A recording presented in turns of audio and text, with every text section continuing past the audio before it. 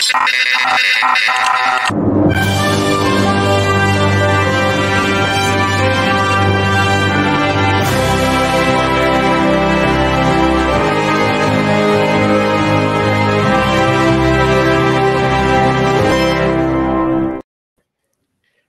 and welcome to another episode of Movies That Make Us. I'm Jake. I'm Tracy. And I'm Val.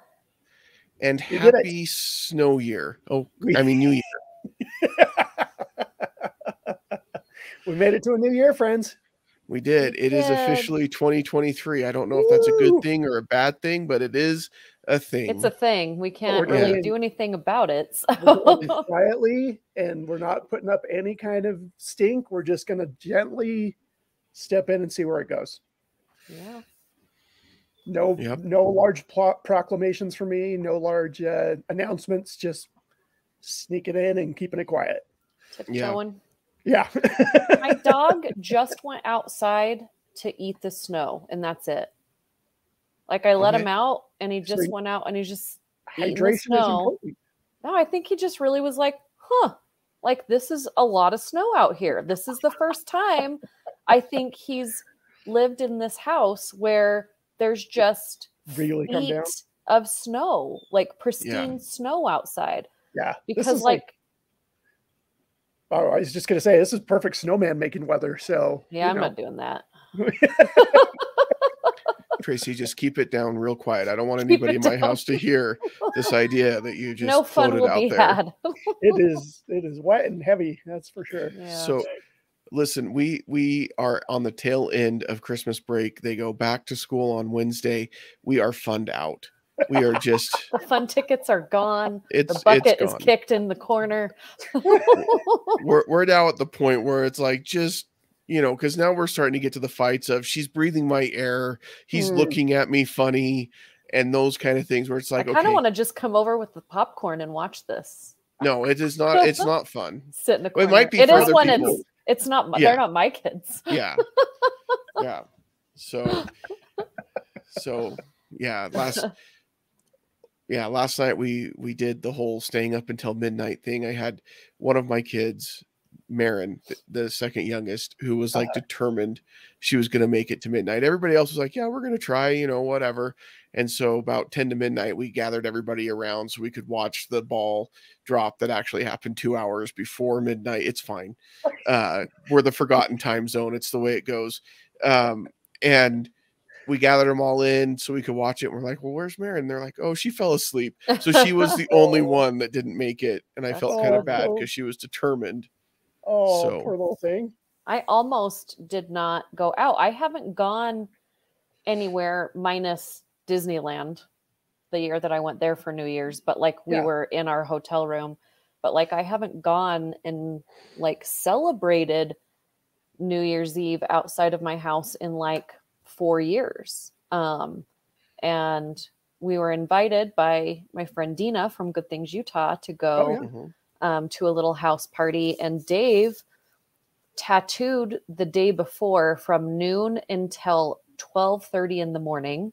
Oh, wow. That's a long and day. Just was beat. And then yesterday, I think it caught up to him because he was not feeling great last night and didn't sleep at all. But do you know what he did? He drove me to my party, and then he came and picked me up. It was the best. So I did, because I wasn't me. I'm like, oh, I'm so gung-ho to go somewhere. And then the day of going to that place, I'm like, do I want to leave my house? Do I want to put people clothes on? Dave's not feeling good. I could totally text. Every reason not to go. And then I'm like, no, stop it. Stop it. So I'm like, okay, there's one dress in my closet that I love that I want to wear. If it doesn't fit, I'm not going. I put it on, and Dave's like, that looks great. So what's your next? What's the next excuse we could cross off the list? So I'm like, there isn't one. So I put on a dress, guys. I put on a dress. Wow. I put on heels. I wore old lady sandals in the car. And then I put the heels on just to go to the party. Mm-hmm. And it was so funny because do you guys ever have this happen where you go someplace and someone that you have been friends with on social media for a long time, you finally both meet in person. Yeah. Yes. That happened to me last night, and we're both trying to figure out how we know each other. We have a lot of friends in common. We've both been dancing all of our lives, like all this stuff, but we can't figure out like how we became friends on social media. That's funny.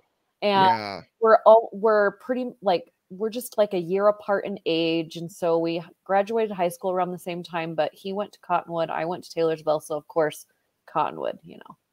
Yeah. Taylorsville, like, whatever. T-ville. T-ville. That's right. But yeah, so that was really fun. Like, just like chatting. And then I was talking to him and his husband, and they got married at Tracy Aviary. And I was like, we like birds. You're bird people? Yeah. Out of all the aviaries, I'd have to say, I think Tracy Aviary is probably Tracy's favorite. Yeah. But I just thought that was kind of fun. Like, we're both like, that's awesome. Yeah. That's cool. Dina introduces us, and I'm like, I actually think we're friends on social media. And he's like, we are. And he's like, what's your name? And I told him, he's like, we are. He's like, and I was just trying to figure out the other day how we know each other. I'm like, me too. But so funny. So I have a new friend. Now you have a new bestie. I guess it could have been a little awkward if he had like unfriended you, because he's like, I don't know who this person is. And then 2 days later, ran into you. It was like, oh yeah, I think I just unfriended you because I had no idea who you were. No, he is perfectly delightful. But yeah, it was like you walk in and you see all these people that you see like on social media, and then, but no, he posted a picture of us today and tagged me. And so I'm like, okay, then it wasn't just like a nice person being nice. Yeah, but cool. No, that was fun. It's fun to like run into people and then try and like figure out the circle of Small Lake City. If you're not in Utah, I'm sure you have your own version of whatever that is. Cause I feel like every city is small. And this year I figured out just how small like New York City was. I mean, so I just feel like, yeah, like we be nice to people because you're probably going to run into them at a party somewhere. Just be nice. And especially if it's doing something like, you know, that I feel that way with like the podcasting stuff that we do and things like that. I try to be nice and respectful and everything, mainly just as a good rule of life, but also because you don't know when you're going to run into these people, or because I've met a lot of people through social media, through the podcasting stuff, and then meet them in real life. And I'm glad that I was, you know, respectful most of the time. So, I mean, I'm always respectful. I'm just glad most of the time that I was. I have another tangent too, before we get into the show today. Speaking of being respectful on social media, like someone just requested my friendship, and I looked at who they were friends with, and I was like, I mean, they're friends with some pretty cool people. Like, I'll give this a shot. Sure. 2 days later, he comments on my post. It was a picture that I posted from Friday from Good Things Utah. And he's like, just take it out. And I'm like, what are you talking about? And he's like, your nose ring, just take it out. And I want to respond back to him like, if you don't like who I am, you should just walk right out that social media door. You you requested my friendship.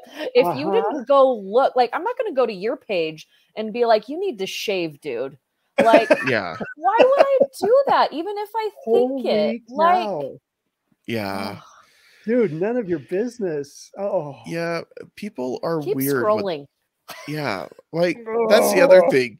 That's the other thing. I have friends that maybe dress or look different than how I choose to dress or look, but that doesn't mean I tell them, hey, change your hair, man. Just you know.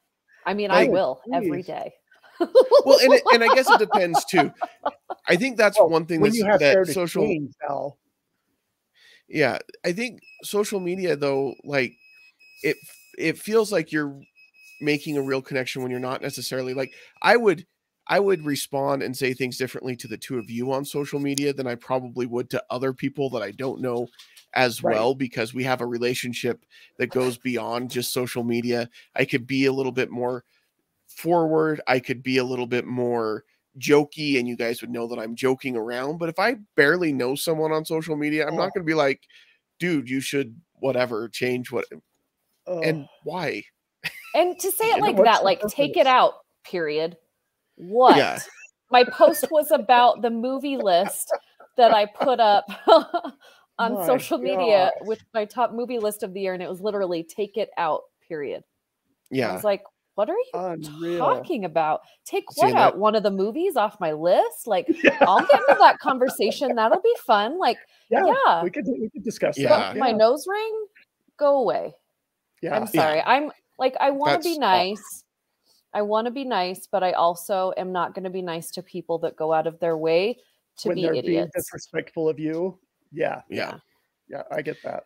Sorry, my crock pot started beeping, and I was like, I don't know how long that's going to beep. What's for dinner? Dave makes every year for New Year's Day. He has one superstition. Okay. And it's on New Year's Day. He has to make sauerkraut and pork and potatoes and like all this. And he puts it in a crock pot. Even when we went to Disneyland on our road trip, he brought the crock pot, bought all the stuff, and made it. Our hotel room smelled like sauerkraut and beef for 3 days. But it was delicious. I was going to say, that sounds amazing. Sign me up. I need this recipe to try. He makes it from scratch every year. It's his one superstition. He has to start the year off with sauerkraut and beef. So he's not overly superstitious, but he's a little stitious. He's stitious. Just like Stish. He's Stish. Stish.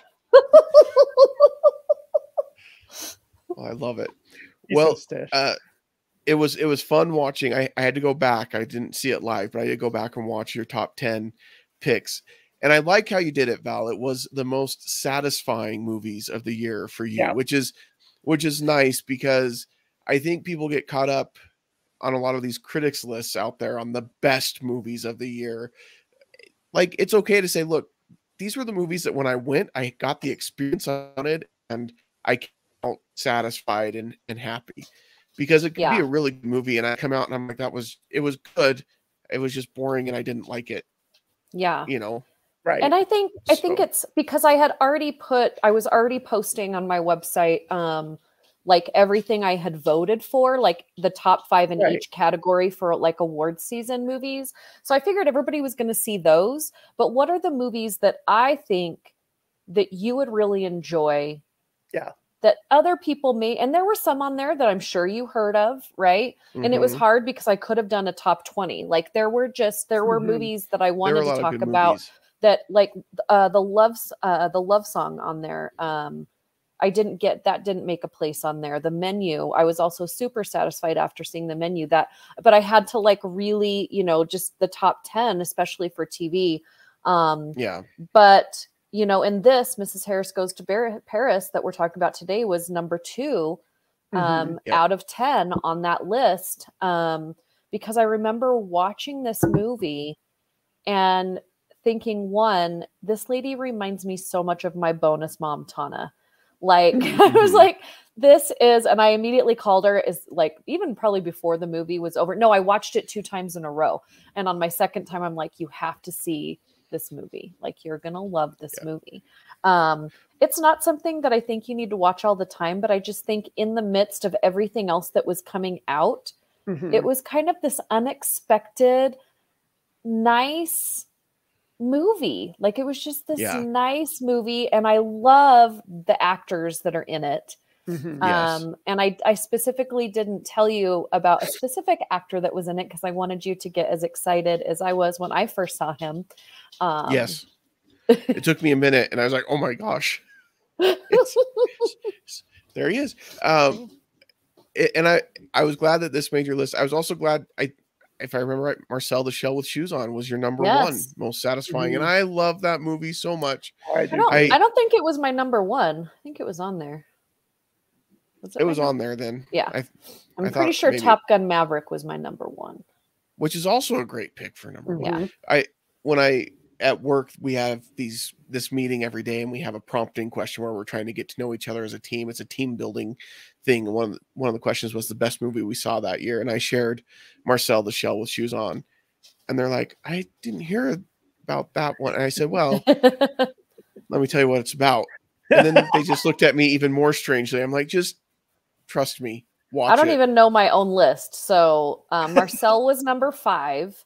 Okay. Number 4 was Everything Everywhere All at Once. Okay. Number 3 was Mrs. Harris Goes to Paris. Number 2 was Top Gun Maverick. And number 1 was 13 Lives. Okay. I think 13 Lives is probably one of Ron Howard's best movies that he's made visually. He really knows how to capture a story that takes place in small places, like Apollo 13, just really creating such an atmosphere in the same place that you're going to see over and over and over again. Like the cinematography in this, the characterization, the storytelling. And I remember getting a thank you from Dave when I said, okay, let's watch this, because it was like 3 weeks of like women talking and blonde and like all of this, like, I just need to see one movie where a woman doesn't get hurt. And I'm like, I got one. Yeah. Because he's like, I am so sorry. Like, I know you have to go through this every day as a woman, but he's like, it's a lot. Can we watch something where a woman is not getting hurt mentally or physically or anything? And I said, we're going to watch this because it's streaming on Amazon Prime. And he was like, thank you. That was so good. So yeah, if you like that one, the documentary on Disney Plus is really good. Yes. Okay. So those are a couple to check out then. This movie though, Mrs. Harris Goes to Paris, you suggested it to us, Val. We wanted to in January pick movies, guys. Like here's where my mind is out when I get to January. December is fun. It's festive. There's lights everywhere. People are excited. And then we hit January and nobody's excited about anything. Like it is just blah. The weather is awful. It's dark 27 out of the 24 hours in the day. It's just like, it's just miserable. In Utah, we get the inversion. Yeah, we get the inversion, which means the air quality is awful. We can't breathe when we go outside. Yeah. And it's cold. It's just, we wanted to pick some movies that you could watch during January that would hopefully pick you up and pick your spirits up a little bit. And we said that, and Val said we should watch Mrs. Harris Goes to Paris. And I'll be honest, I had not heard of this. We started watching it about halfway through. I turned to my wife and I said, if anything happens to Mrs. Harris, I am never going to forgive Val for making me watch this movie, because we must protect her at all costs. Yeah. And I just think also, like, you should start your year off with like joyful, happy things to get your mind in the right state. And I just love how, like, in this movie, Leslie Manville, who plays Mrs. Harris, is fantastic. Like, I don't know, like, I always try to think like, okay, who else could have played this? Because when you get into good acting and good storytelling, hopefully you've cast somebody that you can't picture anyone else as Mrs. Harris. And she melted into that character. I saw nothing else except for Mrs. Harris. And the way that she has this outlook on life and the way that she deals with her ups and her downs. And she has a lot of ups and downs. And there are some like very unrealistic things that happen in this movie, but that's why it's so great, because we want those things to happen to good people. Yeah. And I just thought the side characters were a lot of fun. You know, we have Jason Isaac, who, like, for him to be Jason Isaacs to be in this movie this year, and he was in Mass last year, where he was this huge part of that movie, and it was such a different kind of movie, and then to just kind of be this little thing, you know, he was just there in it, but it was such a good character for him. Like I loved it because every character had a purpose. And I love when movies have it. They're not overbearing. It doesn't feel like too many people. Everybody fits in the world that's being created and has a purpose. And that's why I love. Yeah, I agree. And he plays this role, Archie, really, really well. Like, just, it's very, like, all the hints are there about how he feels about Mrs. Harris throughout the movie. But it's so subtle and so subdued. And I feel like that's how Archie would be at this point. I mean, that's how he would be at this point in his life, at this point in time. And he just plays it really, really well. And you're right, there are some unrealistic things that happen, but in that moment when the guy comes from the military to talk about the pension and everything, and she's like getting all upset. She's like, oh, what, now you want more money from me because you got overpaid and all this other stuff after she had just lost at the tracks. And I'm like, yeah, get out of her house, man. I was going to come through the TV and kick him out myself. And then he's like, no, you got it all wrong. We owe you money. And then it just kind of snowballs from there. And it's like, yeah, you do want that to happen to Mrs. Harris. You want her to get all of the good things. You want her to get to Paris, and you want her to be able to buy this dress. And then that's a whole another adventure that, was just incredible to watch her growth at that point in the story.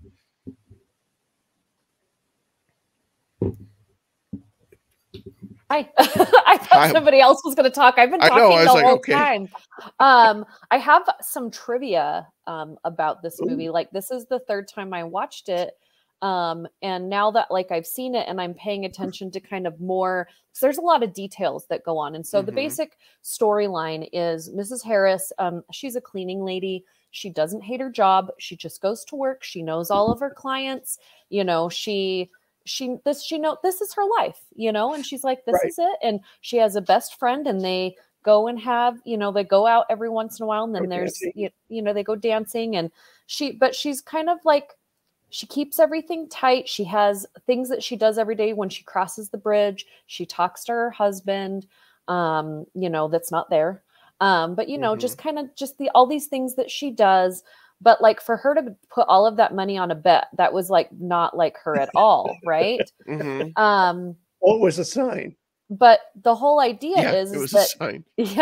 She finds this dress in a closet of one of her clients, and I think it's so funny that the lady's dress, that it's the mom from, oh my gosh, this lady that the British lady that plays that awful person. She always plays an awful British lady. Like in every movie I've ever seen, I don't know her name, but in every movie I've ever seen her in, she plays an awful British woman. But so she finds a Dior gown in her closet, and she wants a Dior gown. She doesn't know that she has anywhere to wear it, but she's like, this is my life. This is my dream. Why shouldn't I be able to have this gown? So she starts saving all of her money, working more so that she can get this gown. And when she finally gets to Dior, and it's such kind of like a meet cute moment, when she doesn't know what's going on. She gets into the building when there's supposed to be this private viewing, and she gets in, because of a ridiculous reason. But then she can't actually get into the viewing. She thinks she's just going to go pick up a dress. Right. And get back on just going to the shop, buy a go dress, home, right? Yeah. I'm going to fly to Paris. I'm going to go to Dior, which you can do now, but you can't go into the house of Dior, which is where they make them, and just buy one and leave. And that's not how they do couture Dior. And so she was just kind of flabbergasted. I was here first. So she gets to go in because she meets a man that's going in, and he's like, she can be my guest, And so it's just this cute, meet cute kind of thing. But what I noticed about that whole moment when they're watching the fashion show that I didn't notice the first two times because it didn't occur to me, is that most of the models are women of color. And I looked it up, and Dior was the first fashion house in the 1950s to have women of color be models. And there were a few that got really famous in Europe when, the United States was still the modeling industry was all white women. But Dior had, Asian women and Black women and all different versatile women, and nobody questioned it because he was Dior. And I just thought at that time, for him to do that and because especially the women that were sitting in that room that are going to go and buy those dresses, if you were to do that in the United States at that time, women would have not even sat in that. They would have gotten up and left. They would have left the room. They would have not bought any of that. He would have gone under, for a different reason than why he was going under in the movie. But well, and that's the interesting thing, right? Everybody, they're not going to let her in until she pulls out all the cash that she brought with her, and then it changed. Oh, you have money, but then wait, they you've got still cash. didn't want to let her in. Yeah. Well, one lady didn't, but a couple of them were like, but what was cute was then that her story, like, hey, this cleaning lady from England has flown here just to buy a dress, and she saved up all of her money to be here, and she's sitting down to view the collection. And they spread that throughout, like, all the models hear it, all the workers hear it, and it kind of becomes this fun story that they're all excited about.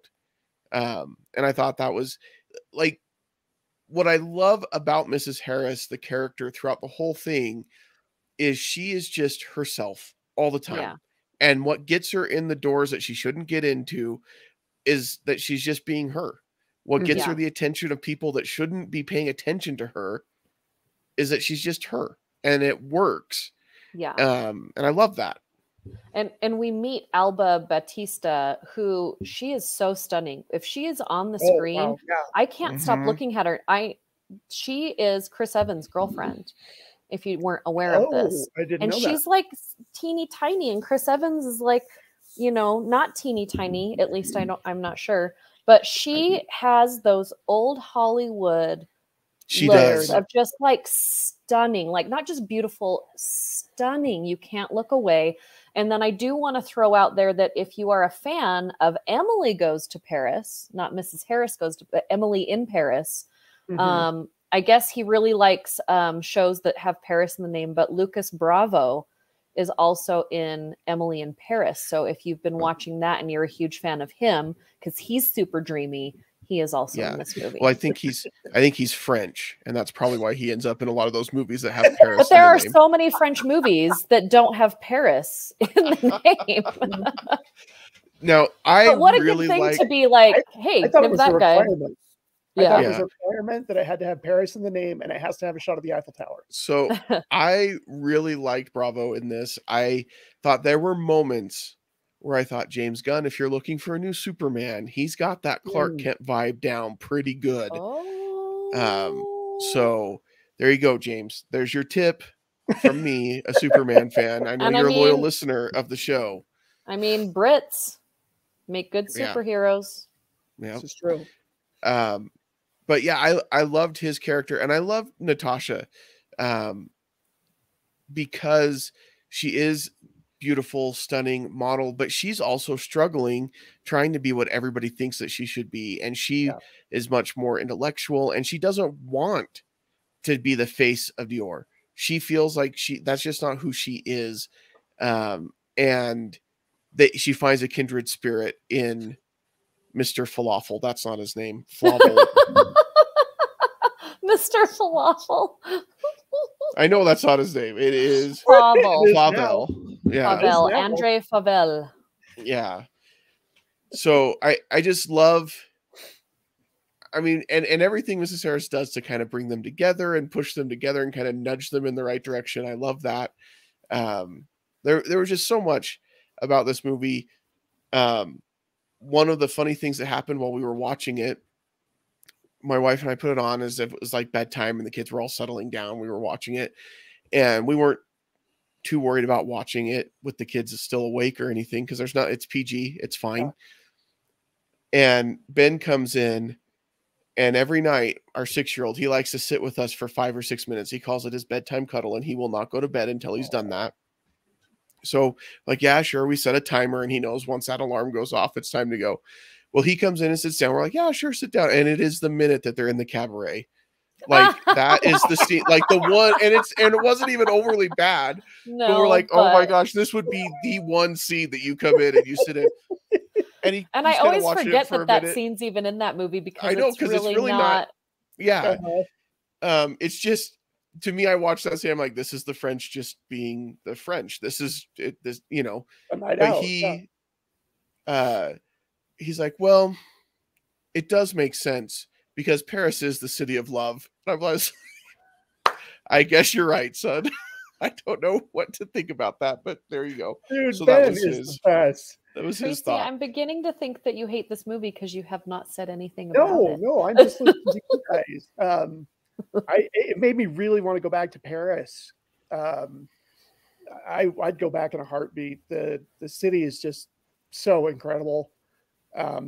the history, and I was just noticing at some points when they're, especially at night, they would use a really soft focus, and well, they'd use a longer lens, and so the camera's back a ways, and then it kind of pushes the people in closer, but it blurs out the background, and you just get these like little pops of color from the lights in the background and stuff, and it's just beautifully shot. It was just great. Yeah. Well, and I love that they picked this kind of, like, it's romantic, not in the way that you would think it's romantic, in the way that, like, she has a dream, it's for this dress, you know, and she's just a really good person. And then that she goes to Paris during the time that all of the the garbage trucks are on strike. So in the most beautiful city in the world, and it looks like New York. Like, there's just trash everywhere. And it gets worse as the movie goes too. And I love how she becomes friends with the drunks in the train. The train station. But that's the kind of stuff that she does that you're like, you shouldn't do. This is not a model of how you should travel at all. Like, stop and like befriend the like sketchy people hanging out at the train station. But she does. The same model on the bench. Yeah. I loved the Lady Avalon, the villain in it, and how she, you know, is writing down what she sees Mrs. Harris write down, and she gets temptation, and then her downfall because her husband is the king of rubbish in Paris. And I love her little emo daughter. Employees. Yes, she's like completely disinterested in everything. And I thought, what did emo kids listen to in the 50s? Because, you know, Hot Topic wasn't around. So how did they find out the music they should be listening to? I don't know. It's a question for another show. Yeah. We'll have to do some research on that, Jake, and get back to us. Dear, what are you looking up? What emo kids listened to in the 50s in Paris, France? I don't know. Jake's hitting up the French message boards. If anybody knows, please. Yeah. When she got home and Mrs. Penrose was there, and I'm like, she's going to give her the dress, and I'm going to be so ticked because she's going to ruin it, and this is going to be awful. And it's exactly how it plays out. But when she gets that big box from Dior, and she goes to open it, and I turned to my wife and I said, if that's not temptation, I don't know what we're doing here. I don't know what story we're trying to tell, because if it's anything but that in the box, then I feel like this movie was a little hostile for you. Like, you had a lot of hostile feelings happening. I just wanted everything to work out perfectly for Mrs. Harris, and I just wanted her to be happy. It is a happy ending where things don't make sense or need to, you know, have a reason, but they make everything believable enough that you're like, I'm good with it. I'm good with it. And I loved that it wasn't just that she spilled like wine on the dress. Like, no, the dress caught fire. Oh my gosh. And of course it did. Of course it did. Like, when she was like, I mean, you know how well I take care of things. Most of the time I'm like, no, she does. You don't. It's awful. Your house is. But I loved the reaction to what Mrs. Harris did. Like, when she found her dress that way, and she just puts the key in the thing, like, how could she went to her mom's to, like, you know, because she was bereaved with all this happened, but you didn't like say you're sorry. You didn't, you know, just. Well, she left a note and it said, "Don't worry, I'm fine." Yeah, don't worry, I'm good. The dress obviously is ruined, but I'm fine. And then she left a couple bucks. Yeah. Or pounds or whatever. I loved the comparison between Mrs. Harris after she had gone to Paris and had come home, and how she was interacting with the people she worked for compared to Mrs. Harris before. Because Lady Dawn, that's the mean British lady that had the original dress, just walked all over her. And Mrs. Harris just so good natured, like, okay, you know, whatever. She hadn't been paid by her. Yeah. And everything else. And then afterward, when she's talking to her, and, you know, she's talking about, oh, you know, I can't afford to pay you or whatever. And she's like, you know what? I'm done. You're going to have to pay me the full amount that you owe me, and we're going to close the account. And she's like, what? And she's like, you can't treat people like scum all the time. You just can't. And then walked out, and I was like, yes, Mrs. Harris. But I mean, I guess when you go and you lead a strike up to the office door of Christian Dior himself and Yeah. revolutionize the way they do business, I guess you feel like you can't come back and just be walked all over again by people. You know, I kind of wish that would have been a hidden camera to capture all of Jake's reactions for this movie. I could just see him. Yeah, that's what you get. Well, and Well, Lady were parts. Daunt was in Four Weddings and a Funeral, and then What a Girl Wants. So if you're like me and you watched those movies a bunch when you were younger, then you'll know exactly who this. Yeah. And she's not nice. I did love Mr. Newsom or whoever, the guy Yes. that had all the nieces. It took me a minute. Well, in the second one, I was like, wait a second. He's got a lot of young nieces that come and stay with him. They were all super surprised when he said, "This is my niece." They're like, yeah, oh. I see what's going on here. The only part, I liked every part of the movie, but I was a little bit nervous when the one guy in France compared her to Mrs. Mops, the cleaning lady. And she was like, wait, I remind you of the cleaning lady, Mrs. Mops? Yes. He didn't the Marquis that Marquis way, de whatever. Yeah. Yeah. Well, I think she was falling for him and she was opening her heart for the first time in a long time. And he just enjoyed the company. Like, I think he looked at her as just pleasant company. He was being a nice person to another nice person. Right. But especially during that time period, anytime something like that happens, if it's a man and a woman, you would think, that there's got to be some feelings, because he was being very nice to her and he didn't have to. He could have just brushed her off. But I think also, like, the way he talked about his wife, like, he wasn't in any place to be having those kind of feelings about anyone. But then when he compared her, to Miss Mops, I felt bad for her, because all of these people that she interacts with, most of them are like this. Yes. They're higher up in rank. They have more money. They don't have to they're not used to thinking about other people's feelings. Right. And so he thought in his mind that he had a lot of admiration for Mrs. Mops. Like, this is a person that he grew up with and really, but in a different way than she wanted to be thought of. Right. She wanted the romantic. But I do like how it came back in the end where he helped, be one of the people to send the dress and the flowers. Like, he wasn't. Well, I think on his part, by it. On his part, there wasn't any intention to make her feel bad or anything when he even said that. I think it was important for her, though, because she needed to figure out how to open her heart. Yeah. So that Archie could come in, because Archie's the man. And that's when dogs, man, you really got to love someone to also have those dogs. Yeah. Yeah, that's those true. Those are horses. But when she's, when he was saying, oh, you remind me, I figured out who you remind me of. It's the cleaning lady. Again, I was like, this guy is breaking her heart. And I was about ready. And my wife's like, no, it's good, because now she's going to go back and end up with Archie. I'm like, okay, that's fine. That's fine. Calms down. Yeah. And what I love about it, when she comes in Temptation to the Legion Ball, and she looks amazing, and he tells her that she looks amazing, and then he's like, I mean, you always look amazing. It's not the dress. Yeah. And I was like, oh, Archie. That's good. That was good. I was ready to marry him right there on the spot. I love how he got jealous of all the guys that were at her house the day that she was getting all the deliveries. Yeah. He's like, oh, sorry. Oh, sorry. They all have uniforms on. You don't think they're there for purpose? Has she ever given you any inclination that, like, there would be anything anyway? Yeah, it was cute. It was cute. Well, and also when he comes in and he breaks the window so he can open the door, and he's just standing there in a panic. He's like, yeah, Violet said you weren't answering the door. Like Archie really cares a lot for her. Yeah. Yes, he does. But I do like what you said earlier about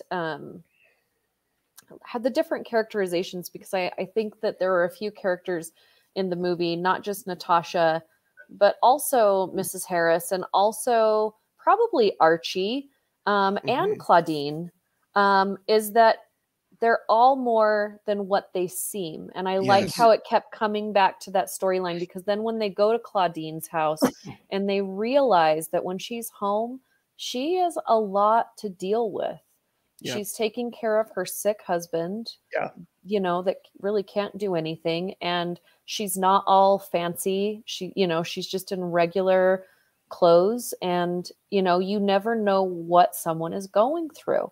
And, you know, everyone is more than what you see. And that's how with her, like, she's like, I should get a Dior dress just because I look like this, or I, you know, am a washwoman, doesn't mean that I shouldn't get a dress if I can pay for it, you know. And then, you know, so I just think all the different characters are a little more than what they look like at the beginning. Because when we first see Archie's character, you think he's a womanizer, and then he works at the track. So, you know, like, he's a degenerate gambler. Yeah. And so they kind of give you these ideas of him, and then he's not any of those things. No, he's a decent, good guy. Well, it's great too when he's trying to talk her out of the bed. Like, trust me, you do not want to do this. She's like, no, it's a sign. And his boss is like standing right behind him, like, no, she wants to do it. Like, take her money. He's like, my money's good. He's like, I felt so bad for the dog, even. Just that a rough race. Day. Oh my gosh. I was like, this is going to be, she's going to win. She's going to win because the dog's winning. And then he just stops to like get distracted by the grass on the field, on the track. Poor dog. That dog's dead now. They put him down. Wow. Happy New Year to you too. That's why I felt bad for that dog. Because if your horse or your dog doesn't race well, they don't last long. Sorry. I'm sorry. I just brought the movie. Either that or the dog dog ends up with the Simpsons. No, Archie adopts all the dogs. That's why. I like this movie. Before we get to the grades, though, if you guys are watching this at home or you're listening to this, it is New Year's.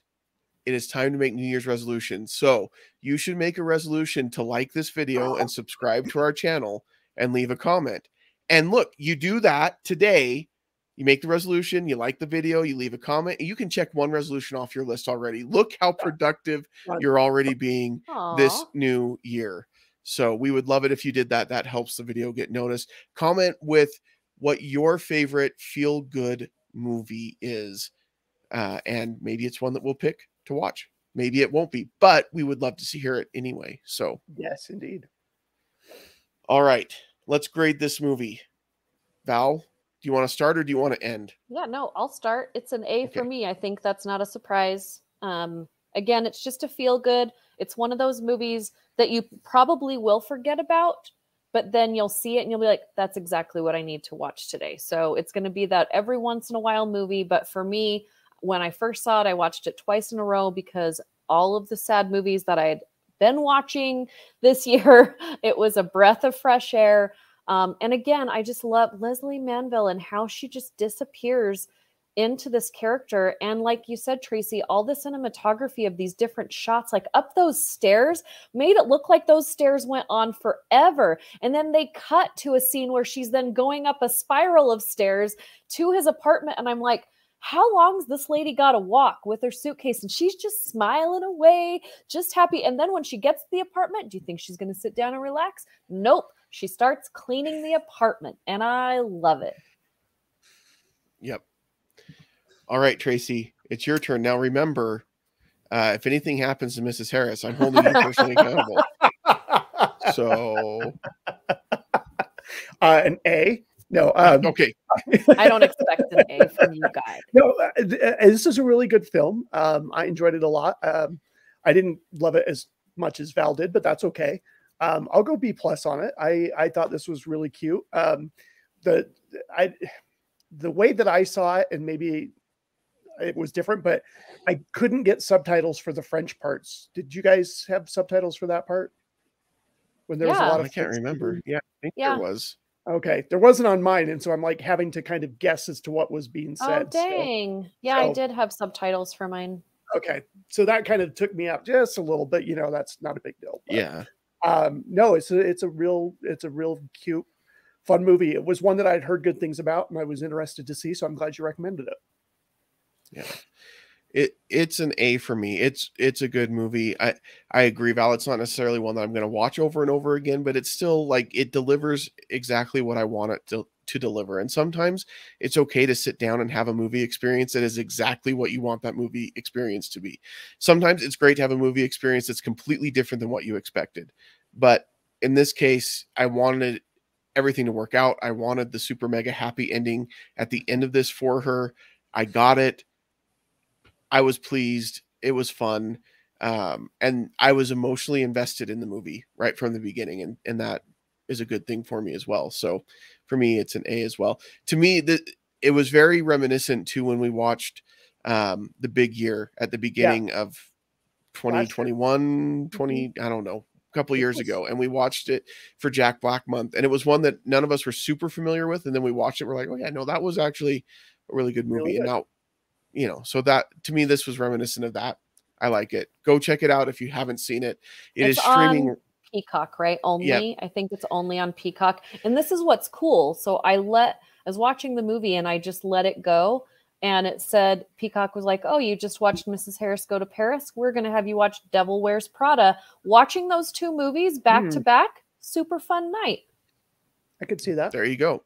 There you go. Good double feature. We don't typically do a double feature for you, but there you go. Devil Wears Prada. Thank you, Peacock. After this.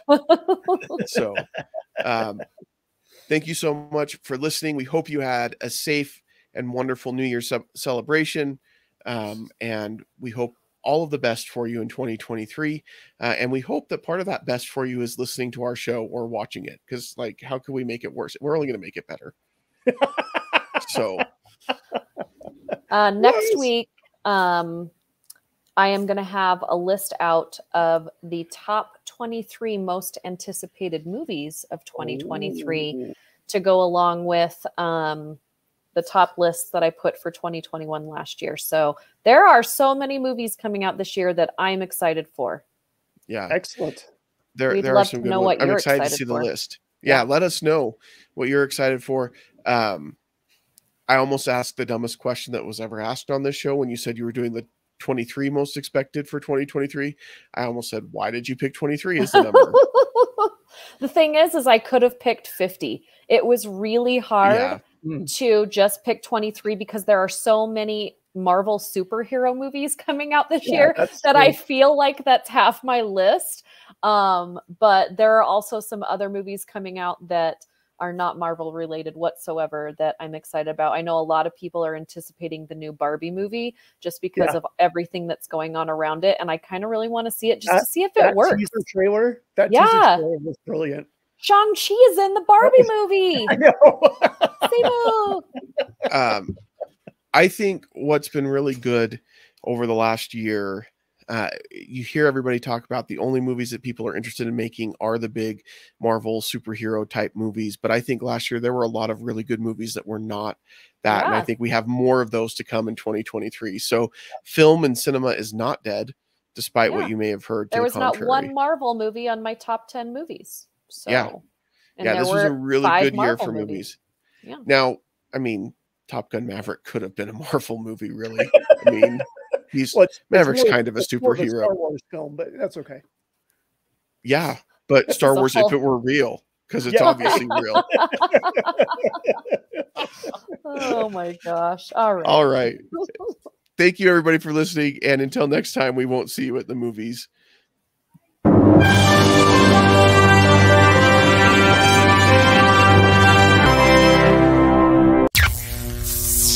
This has been an Age of Geek media production.